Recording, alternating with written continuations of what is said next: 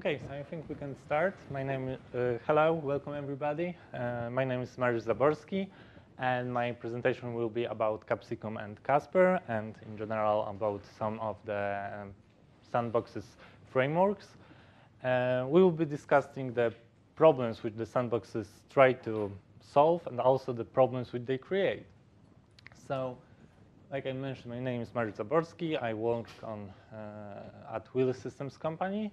We are doing cool stuff there. We have two pretty fun appliances, one of which is TLS and SSL decryptor, and second is for monitor privileged user sessions. And I'm also a FreeBSD committer from at least 1 year. So the plan is, first we will discuss, do we need sandbox at all? Maybe we don't need a sandbox and we just can go to home and everything is fine.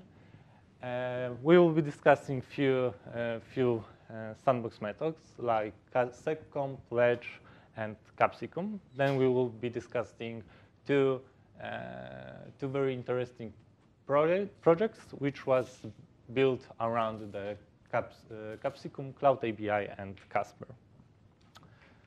So I'm working mostly on security, and as you can see, working in security area is really dangerous place to work right now.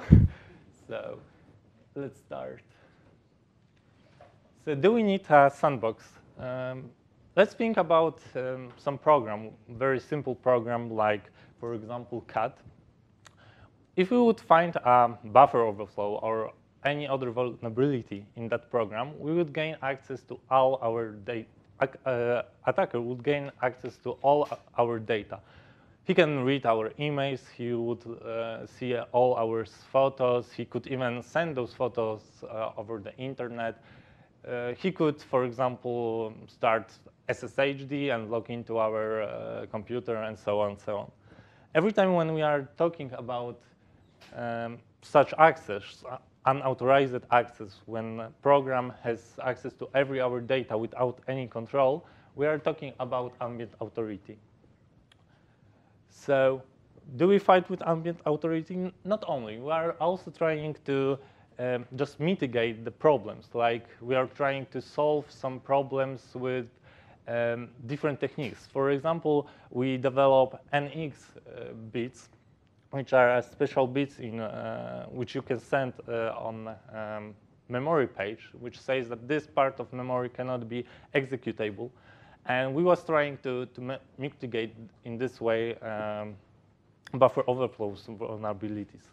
But when we did that, the researchers came out with so-called return-oriented programming, which basically means that we are looking for some parts of codes, so-called gadgets, in other parts of memory, and we build from that our exploit.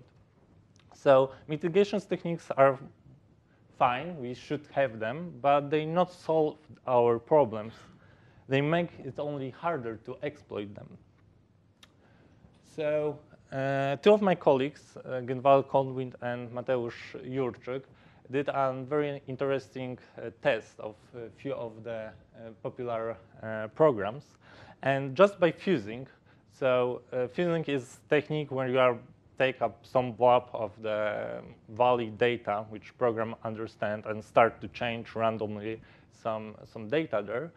Only by that, they found like over 1,000 bugs in FMPG. FMPG, if you don't know, it's a very popular video codec. So only by fuzzing, they found over 1,000 bugs. That means that all of those bugs was fixed, and I don't feel secure running FMPG on my computer just on bare operating system, because if it has so much in so simple way bugs, in finding some simple way, how many does it have at all? Or even if it has like 100 bugs fixes, I'm wondering how many new bugs were created while they was fixed. So I hope I convinced you a little bit that we need sandboxes and they solve some of our problems. So we will look at one of the oldest sandbox, which is called seccomp. It was developed for Linux. So seccomp has two types. You can run a seccomp in two different modules. One of them is called a strict module, which allow you for very, very little count of syscalls, like read, write, exit. And so when you enter such sandbox, you cannot do a lot of with that. On the other hand, we have filter mode, which allows you to define which syscalls in your operating system are allowed. And even it's allow you to define which arguments for this syscall are allowed or not. So this is example of using seccomp. It's example from SSHD. As you can see, I truncated it even because there was a lot of more. It's not easy to use that, and there are probably also a lot of you can do a lot of mistakes while developing such using such sandbox. And also you need to maintain all this list of sysctls which are allowed or disallowed in your program. So developers came out with libseccomp, which simplifies a little bit the usage of seccomp, but it's still you need to maintain all those rules. So seccomp is very, very popular used. It was developed in 2005, so it has a lot of time to be widely used. For example, it's used in Chrome or Firefox. So one of the most recently work was done in OpenBSD. It's called the so-called pledge. And pledge is, in my opinion, very similar to seccomp. The difference is that you don't need to define all those filters. The authors of pledge did define them for you. They just you just use one of filters that they give you, or multiple of filters. So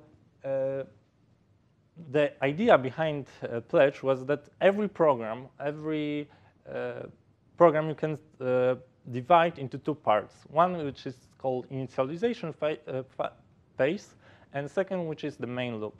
In its initialization phase, you are just initializing data that you need. So you open some files, you preparing the environment, and so on and so on. And after this phase, there is main loop, which are you doing every more complicated or less complicated things in that. So Pledge has very simple interface. You can just put the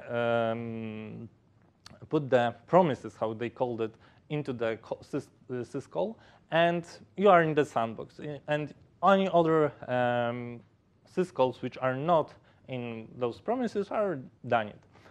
They also, in their interface, they also had proposed the wide path argument, which is right now not implemented. But idea behind that is if you define some wide path in this pledge call, you can access those files. But like I said before, it's still not implemented. One of how authors like to mention very often, pledge is used in over 400 programs, so it's used quite widely in OpenBSD project. So we have like 25 promises. stdio, for example, which is very, very popular because it's allow you some basic operations in your operating system. It also gives you the end air path, which allows you to read only all your data on the disk. Others two very interesting promises is init, which allows you to open the sockets to the servers, connect, accept the connection from others, and this is one which I would like you to remember for a moment. And other promises is prods and execs, which allows you to fork and then execute some program. And this also I would like that you remember them for a moment. So this is how the pledge is used in CAD, and as you can see, it's very easy to use. You just need to analyze which promises the program need. So CAD is very simple. It just needs some allocations. This is why there's stdio promises, and it also needs some access to our disk. This is why the airpath promises. And this program is sandboxes pretty well. We cannot, for example, we can read arbitrary files from if we would find some vulnerability in CAD, but we cannot do a lot of that. A lot of more. We can read, we cannot send those data, we cannot overwrite this data, everything looks fine. So here is also the list of some of the bigger programs which are using Pledge. We can see even X servers on the list or syslogd. But Pledge unfortunately have some issue. One of them, which is very annoying, that if you use prods and exec promises, then you are started a new process without the sandbox. So you just escape from the sandbox, right? This not feel right, in my opinion. Other things is hard-coded paths in kernel. There are a lot of them, which allows you, for example, open files like etc local time or read link from etc malloc-conf. And this is also a little bit tricky, because if you would like to use other library, for example, for time zones or other malloc library, and it would need to use some other files than those, then you need to patch the kernel to use them. Otherwise, maybe instead of doing that, maybe you could do the white paths argument, but it's still not implemented, so you don't have any other choice right now. And I'm not sure if one template is enough for doing all the programs around the operating system. For example, we can imagine, I don't know, a mail program, which needs to read all our files on the disk. So we need to airpath promises. He needs to write some files on our disk. So he needs a vpath promises. And now we are a little bit in problem, because it also needs to connect to the server to read data from the server, right? So we could do that in initialization phase, and everything works fine. But what if we lose this connection? We need to reconnect to this program, right, to this server. So we have two choices. Or we will leave these premises, which allows us to connect to the random servers, or we will do the exec and prods solutions, which allows us to escape from the sandbox. So we have some sandbox techniques, but as you can see, it's not allow us. It's not done us from example which I give with CAD, that we can still read all our data from the disk and send them over the internet. And I didn't mention that the pledge is used in over 400 programs, but even every fourth program, so around 100 programs, are using the exec and paths promises. So in my opinion, all those 100 programs are not secure. And also, we need to consider that some of the combinations of promises also don't guarantee us any secure. Okay, So now we will discuss a little bit Capsicum. So Capsicum we can divide into two parts. One of them is tiny sandbox. When you are running the cap-enter, which is a syscall which enables the sandbox, you don't have access to any global namespaces. You cannot read from the file, read from the disk. You cannot see other programs. You cannot enter to jail. You cannot see jails, and so on and so on. You don't have access to any other global namespace. And another part of Capsicum is capability, right? So when Capsicum was developed, the authors seen that file descriptors are pretty good at managing the writes. So they add additional layer to be able to even more limit the descriptors. So we have in Capsicum around 80 capabilities rights, which are per descriptor.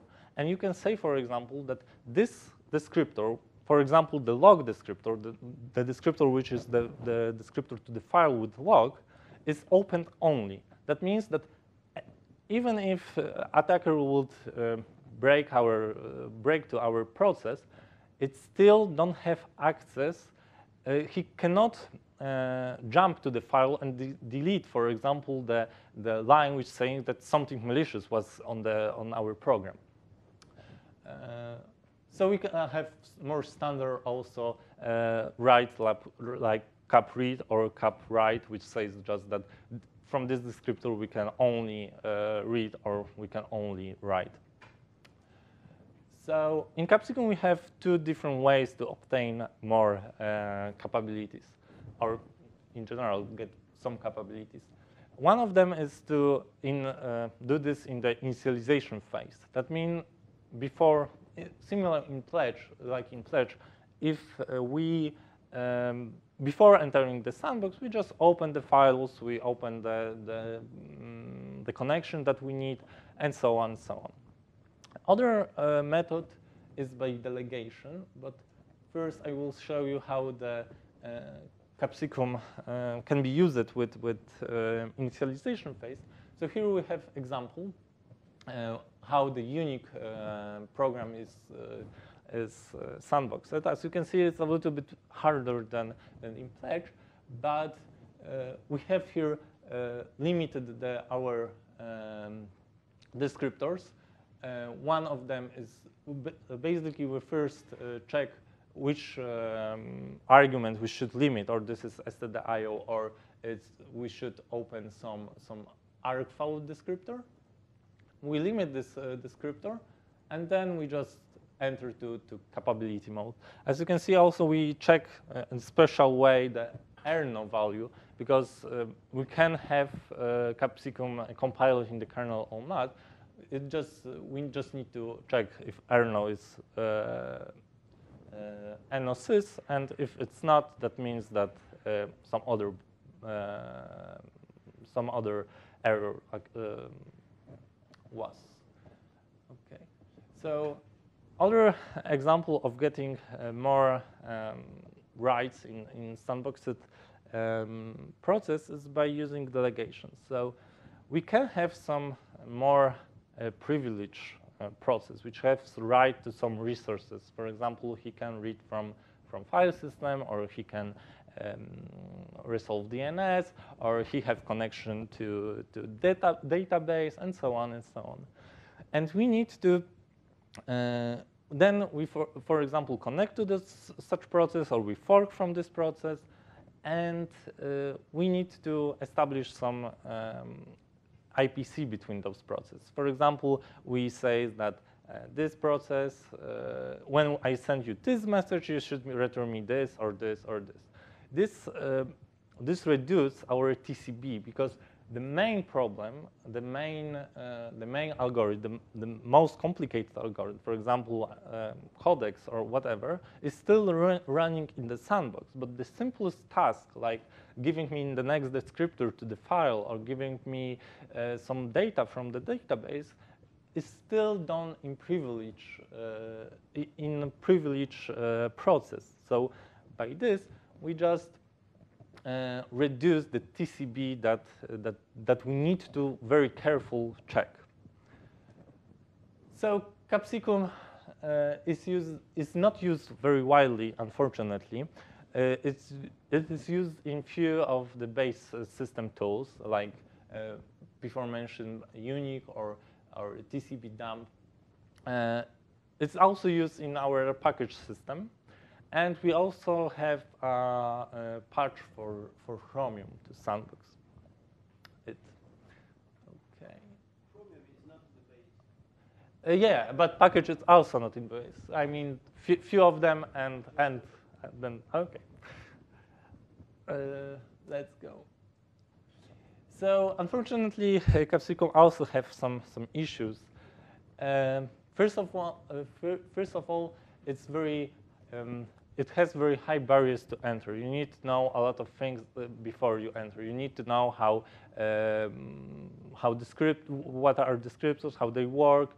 You need to know, maybe if you are doing the privilege, if you're doing the delegation, you need to know how to manage the IPC and so on and so on. So it's a little bit harder to start, but and unfortunately also it has some troubles, for example, with libc. A lot of libc function is not allowed in capability mode, and it's hard sometimes to see at first that this function you cannot do in Capsicum. Maybe you need to change the architecture of your program or do it somehow else.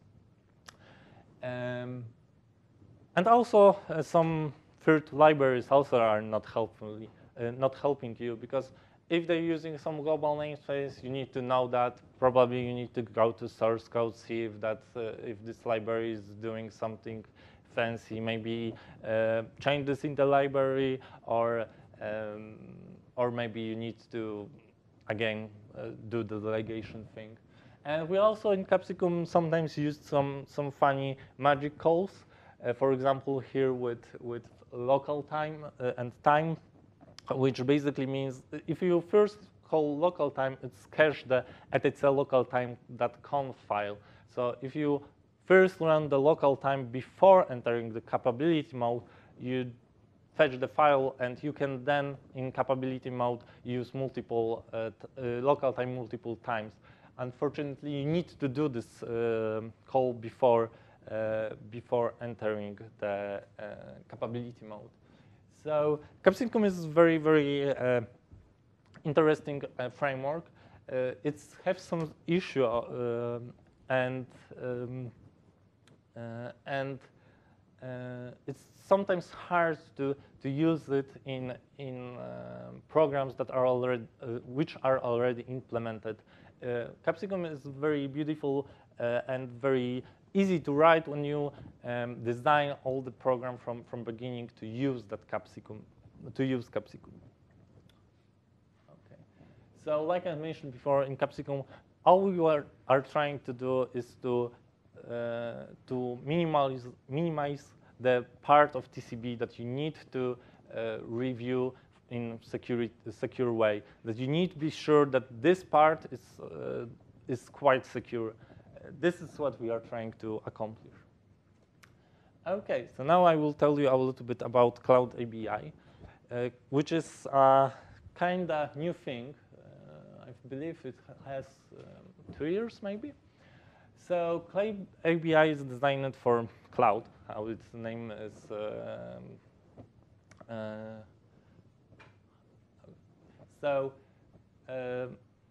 The idea behind Cloud ABI is that you can take some arbitrary binary, which you would compile before, and put it to the server. And all the things which this binary is doing is it's in capability mode.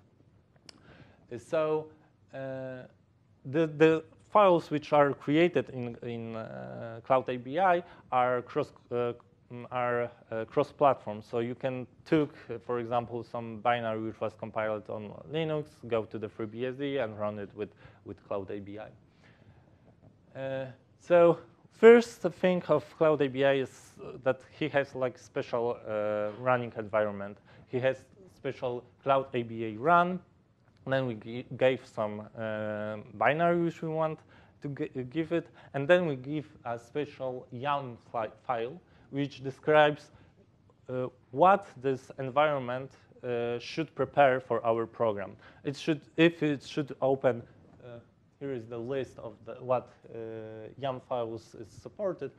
If it should, for example, open as some socket, or if it should open as some directory, or maybe some file, and so on and so on.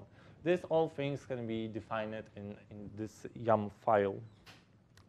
So the second part of Cloud ABI is the new libc, or so-called Cloud libc, which removes all not capability-friendly functions like open or stats or wait and so on, and allows only the capability-friendly functions like pdwait or on open-ed.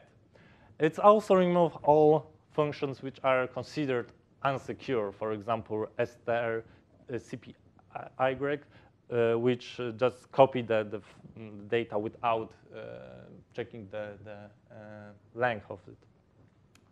So all those files are removed, and which we gain from that, all functions was removed, and what we gain from that is that when we are compiling our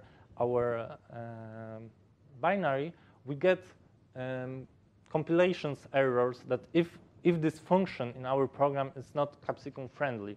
So, for example, if we would use in our program OpenSSL or something similar, and this OpenSSL opens, for example, def random, and it's not allowed in Capsicum. It's not allowed in Capsicum. We would get error while compilation time.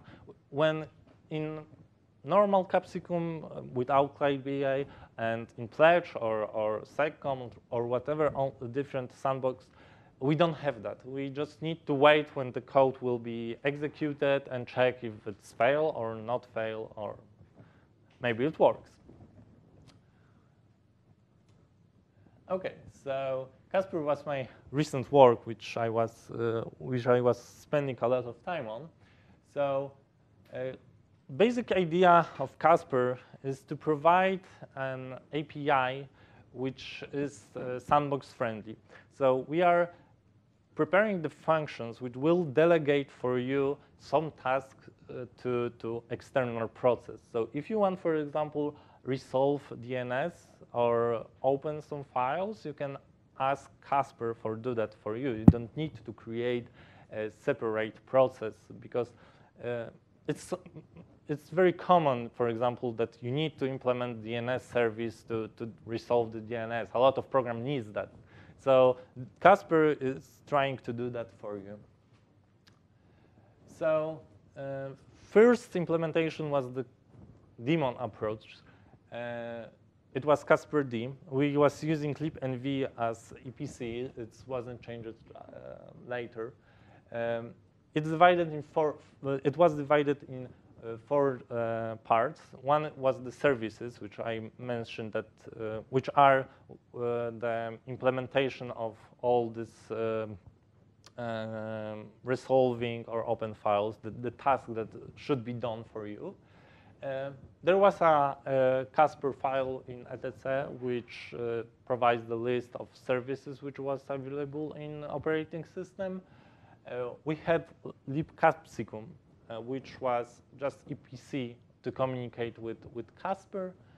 And we had libcasper, which was the library which was used by services to implement the functionality.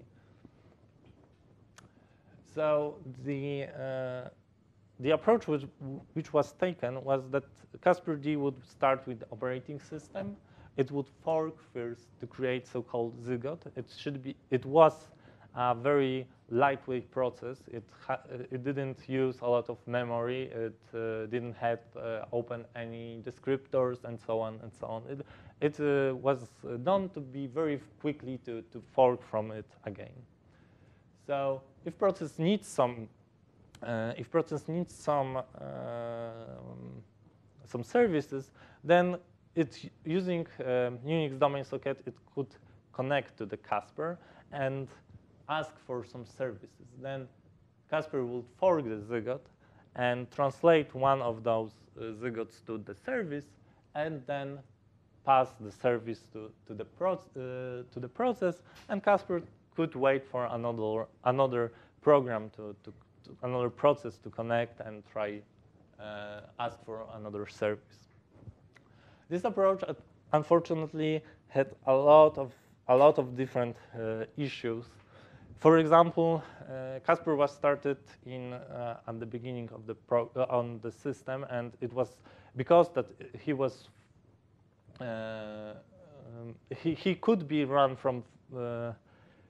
So it was started from in the beginning of the on the start of the operating system, and we could have two approaches. Or he could be running as root, or he could run as a special Casper D user or whatever. Because we didn't know which the process which would connect to the Casper is from the user A, B, or some other user. We couldn't know that. So we had a different credentials. This was easy solved because we could send in secure way the credentials by Unix domain socket, and then use set uit and set git functions to change those permissions. This issue was solved, and unfortunately, other problems wasn't solved so easy. For example, the resource limits, or working directory. When Casper was started, it was running from the root. The program was in the run in the different directory. If you try to open the file, for example, name it mails or whatever, it will try open the files in the root directory, not in your directory. Or different Mac labels and different UMAs. These all things should be synchronized between the process and with the Casper daemon. Other issue, CPU set. If you said that grep should work only on this CPU, yeah, it would work, but Casper would work on different CPU. You couldn't limit the Casper that way. Very interesting problem is with so-called process substitution, which is available in shell. When you use special syntax, you can pass to the program the descriptor to the data that you want to read. So if you would do open of in the directory like diff fd something 345, you will just duplicate the descriptor which was passed to you by the shell. So here we have an example with diff. If we would do the cat A and cat B, the data would be on the descriptor 11 and descriptor 14. When you just open them, you would duplicate that descriptor and use those. If you delegate such path to the Casper, he don't know those descriptors, right? He was running from the different process. He didn't know what the descriptor 11 and 14 is, or he could know, and you would leak some private Casper data. And that's not all. You also could change the routing table per process, which means that you want to say that this TCP DAM should use this routing table. And when Casper would, and Casper, of course, would not use that because it was running from the different process. He didn't know that. And if you, for example, would send Casper, you would ask Casper to resolve DNS for you or doing other stuff, he will not respect this routing table. Because that we had a different process which wasn't connected, the only connection was the Unix domain socket, it was very hard to audit or key trace such communication between such process. And of course, there was one point of failure. If Casper-D would fail in your operating system, then you would most likely not use Sandbox. And maybe you will not even not notice that Casper is not working. And for example, for months, you would not use Casper and sandboxing at all. So one of the solutions which was proposed to do that is to make some special system call or make some special flags to Unix domain sockets which allow you to copy all of those credentials, all of the settings from one process to another process. Maybe it should be allowed only by root, but this also didn't solve all our problem. We would need to send also the descriptor tables and so on. So this was one of the solutions which was proposed. We didn't go that way. We did go in other direction. And before I describe the new solution, I also would like to tell you a little bit about process descriptors. So process descriptors was also created around the Capsicum. And the main idea behind process descriptors is that when you fork, you not only get the PID to the process, but you also get the descriptors to this process. So you can, for example, KQ, pull, or select on this process and wait when this process will fail or other stuff. And there is also a plan to implement a pedawait, which will just wait on this in this particular descriptor. But what is the most interesting in this for us is that if you this process descriptor are, of course, Capsicum friendly because you are using descriptor, you are not using the global PID table, so you can watch the process, what he's doing. What is very interesting that if wait was called in your program with the -1 argument, which means I don't care which child of mine will fail or give some other signal, I don't care. I just want to fetch the first child that will fail. The PD fork will not. The process with process descriptor will not be in this group. If the process with the process descriptor would fail, it will not be noticed by wait process. Of course, if you're using wait with the PID, which was given while forking, you can still do that. So the new architecture was we changed the architecture and we decided to fork from the actual process, not like before connecting to the daemon. We also reduced from a few of the libraries. We now have just libcasper, which is the EPC between Casper and services, and we have just services. Now, if you want to use if you want to use some Casper services, you need to link them to the library. And what is very interesting also, API didn't change at all.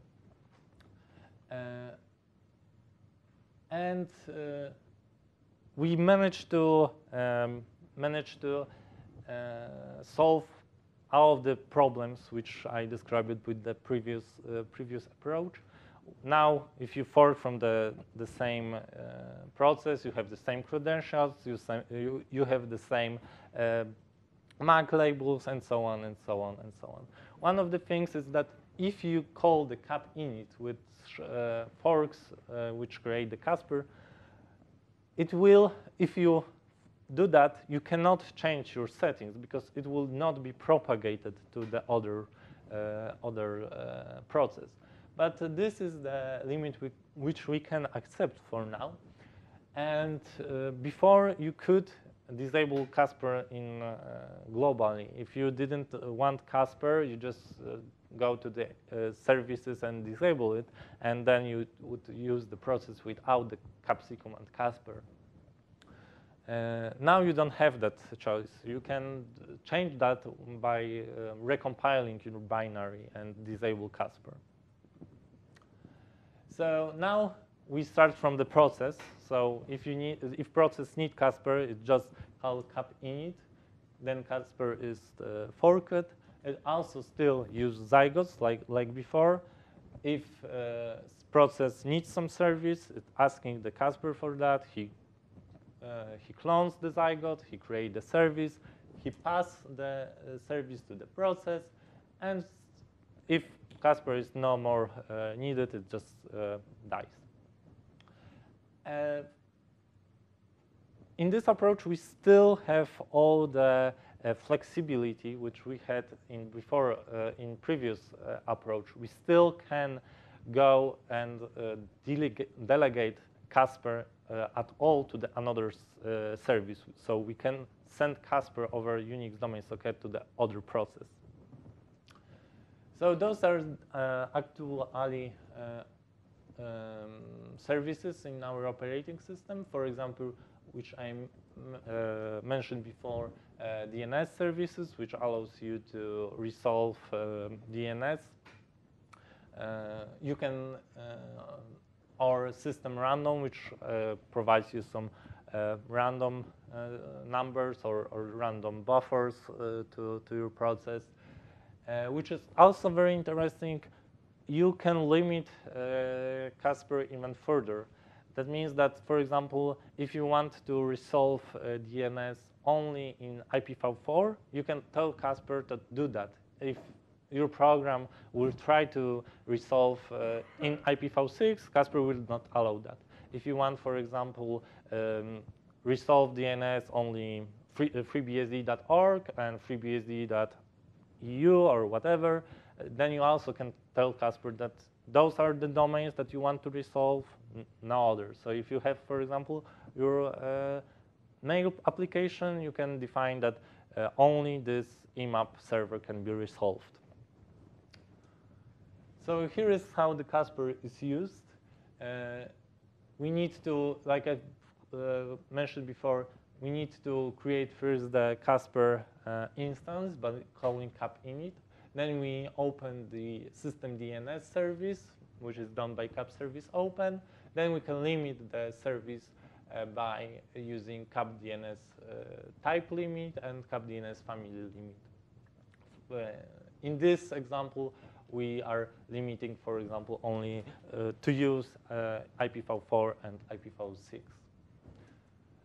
And after that, we also need to change the call from getHostByName to cap getHostByName. As you can see, the interface is very similar to the original. The difference is that only the Casper connection. As you can see here, or in this slide, all the time you need to do the special check. If I'm using Casper, am I compiled with Casper or am I not? If not, use the standard library. If you are using Casper, then use this special call. So which I'm working now, and unfortunately I wasn't able to commit that to 11, is libcasper-mock, which hides all that into the library. So when you will call cap getHostByName or getHostByAddr, it will just know if you are compiled with Casper or not. And inside the library, it will tell you, do this, connect to the Casper, or do the standard function. So we will reduce the amount of work which is needed to be done to capsicumize the applications. That said, we have still some ongoing work. We would like to lower the bar which is needed to use Capsicum and Casper.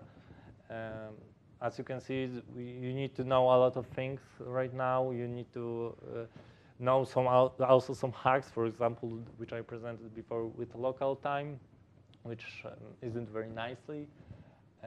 We also are working still on system file system, which allows you to access to the file system namespace, to open the files, to create files, and so on.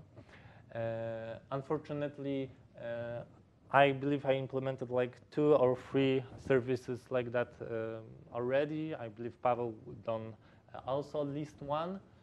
But we have still a performance issue, like which comes from the libenv, which we are using right now. But we have a Google Summer of Code student who is working on improving that. And we also would like to improve auditing for Casper, because right now, if you don't run the code, you will not know if your function will fail or not. And maybe we could do something more to provide you more information if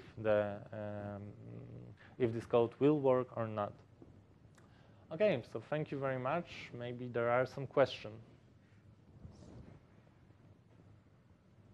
Please. Since you're creating since you're using PD4, Yes. Does that impact debugging, like with GDB or LLDB at all? I'm not sure if LLDB is supporting now the multi-process debugging or not. So basically, if the debugger is supporting the multi-process debugging, it's fine. You just need to check which process you want to debug. Yes? The new model for Casper, which FreeBSD is that introduced in? It's in 11. It'll be 11. Yes. Is there any example programs in 11 that are used? Everyone which are, okay, maybe not everyone. Have been ported to the new. Right, so on this slide there was programs which are using Capsicum, so TCP dump and KD dump and ping are using Capsicum, Casper and Capsicum. Yes.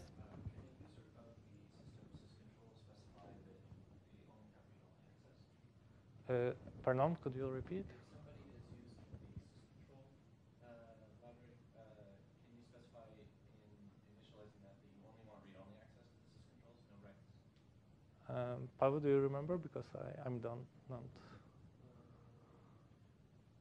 I think so.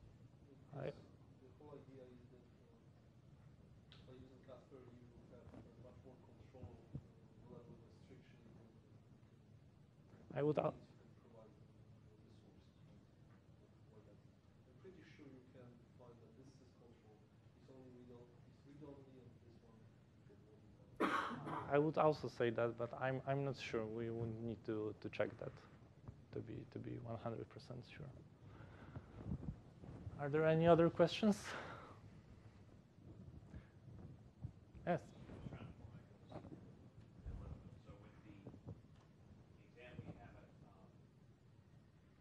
With the union. Or like I was doing, like they take TCP dump system, the options are now in 11. Right. What was the difference really between the block that you were showing? Like I just did like trust, trying to see what you see that you're looking to like lib Casper DNS. What would be the difference in the future that you're looking to do? So basically, it will depend on which library that you link. If you would link to the libcasper standard library, then you would the libraries will know that you are linking to this library. So please use Casper. If you will link to the libcasper mock, then this means you don't want to real Casper and use just the normal instructions.